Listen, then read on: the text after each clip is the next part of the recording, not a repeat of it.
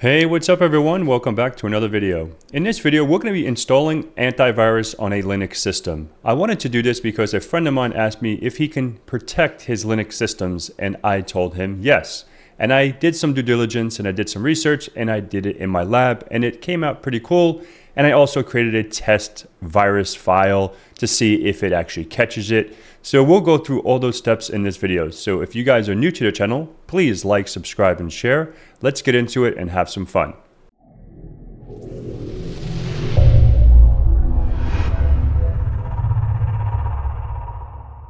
Alrighty then folks, so let's jump onto the desktop. I am using Linux Mint for this demo. So to make things easier and make things quicker, I did some preliminary work and I made sure everything was up to date. I installed the ClamAV. So we're gonna walk through all these steps.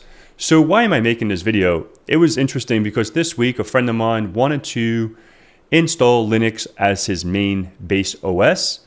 So I was like, okay. And he goes, but how should I protect it? He's not in really cybersecurity. He's not into this world. He just wants to run Linux and he wants to feel more protected. I don't know. He wants to seem cool. I don't know.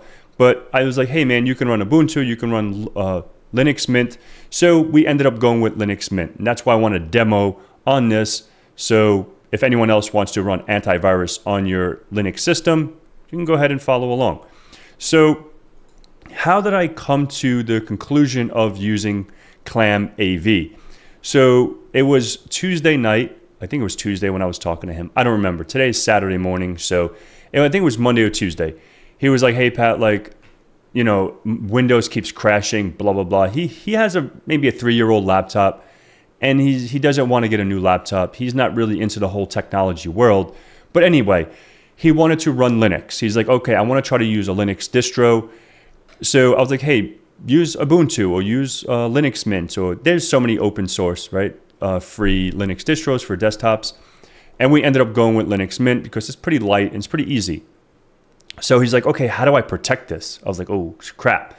Like, I never use Linux like that, right? Like I just use like Kali for my CTFs and doing some pen testing and stuff like that. But I never get into the hardcore of like using it as my daily driver. I use Windows, to be honest.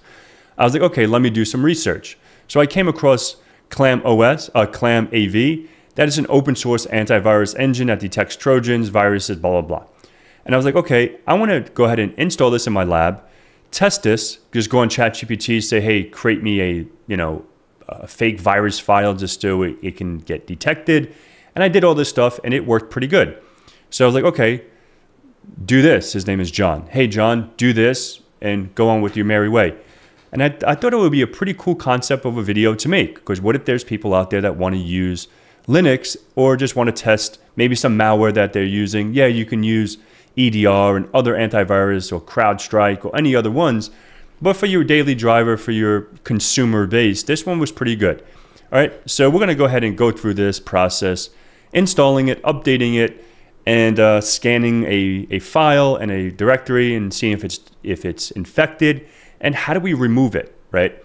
So without further ado, let's get started, okay? So I did make it simple. I did all the commands that I used. So I'm just going to go ahead and copy and paste some of these. I'm going to go ahead and copy this. This one I'm not going to do because I already did this already. So just follow these right here. So let's just obviously update your distro. Let's make sure we get back here. And I do have a file in here that we're going to go ahead and test, and I'll show you guys that shortly. Okay, so let's just go ahead and update and upgrade this bad boy really quick. It should be pretty quick because I already, I do this every time I boot my machine up. So let's come back and you can do installing the ClamAV and the ClamAV daemon so you can have your real-time protection.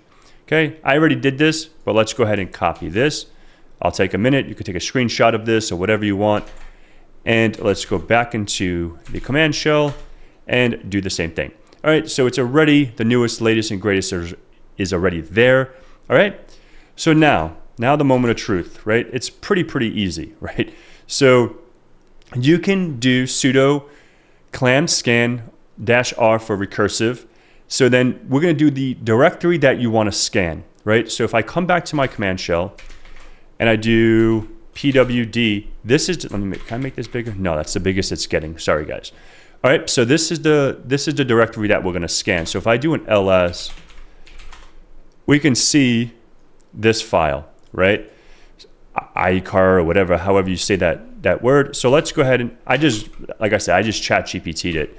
So I did it really quick. I was like, hey, spit me out a wannabe fake virus file. And here it is, right? So standard antivirus test file. This is, strictly for testing. All right. So now what we're going to do is scan the system, or scan that directory.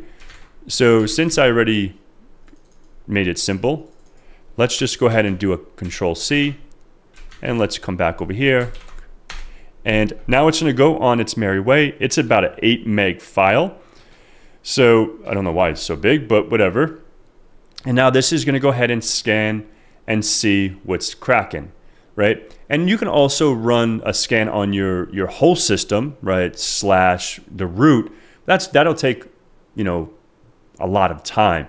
This is just for this demo and just showcasing this tool, right? So here we have a scan summary. This I thought was pretty cool. Scan directories 1, files, scan files, infected files. So it does have an infected file, right? So we're going to go ahead and do this really quick. And I just came up with this right now. So let's go ahead and do sudo nano, if I can spell nano. And I'm just going to put pat file.txt. Okay? And I'm going to put thanks for watching this video. Okay? And then do Control F, blah, blah, blah. And now we should have that there. So now what we're going to do is do the file and see if I can do pat's file and see if we can run that and see if that is infected. It shouldn't be, right? Because I just made it and it's just a plain text file that I'm like, hey, see what's cooking, see what's going on. So let's see if it gives me any feedback on that file. Whoa, it's compiling. Let's let it do its thing and see what's going on. So it's okay. So there is no infected files in pattex, obviously, right? We just created it. It's no biggie. Okay, so like I said, I just did that right now. So what if we want to remove the files that are in there? So we can go ahead and let's just go ahead and copy that. And let's go ahead and do an ls. So let's go ahead and do this. And what we want to remove is only the infected file, right? Oh, but you know what? Let's just do everything, right? Let's just do everything.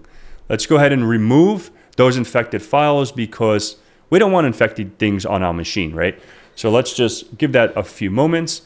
And once this scans and removes the files, we'll make sure that is done. After we verify, we'll do an ls and see, make sure it's good to go. We'll give this a few seconds and it's going ahead and remove them. Okay, cool deal. Now let's do an ls. See, it didn't remove the pat file because it wasn't infected, right? But it did remove the infected file. As you can see, the other one is not there. All right. So the last thing I want to showcase is you can actually see the, if you want to go ahead and monitor real time, let's go see if this works.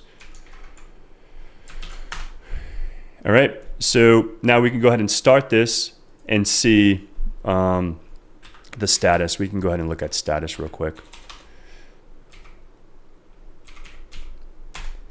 And we can see everything is running, all is good, and we should be golden, right? So claim antivirus, this is all good. So now that pretty much is it. Now you have an antivirus on your Linux system and you've seen how, you can test malware. You can just go ahead and all I did was go to ChatGPT, create a malware or create a fake virus file that you can test against signatures. And I just copied that code, put it into that txt file and ran it against it. And you've seen that it was infected.